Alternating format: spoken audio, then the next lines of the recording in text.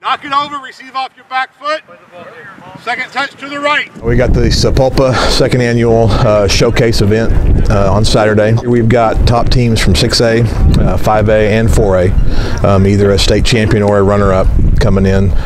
We did that so that we could see where we are with personnel, and then if there's any type of things that we need to tweak with strategy and systems.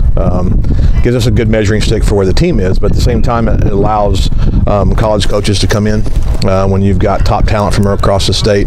A lot of colleges are coming in this weekend to showcase the kids, look at them, to see if they can play at the next level.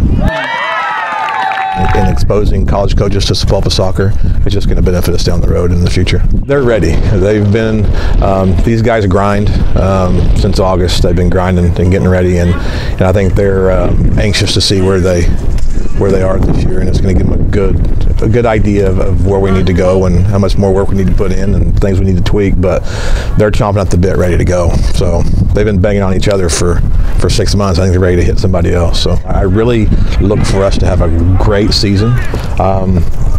Maybe have the best season Sapulpa's ever had. I really think they can do that this year.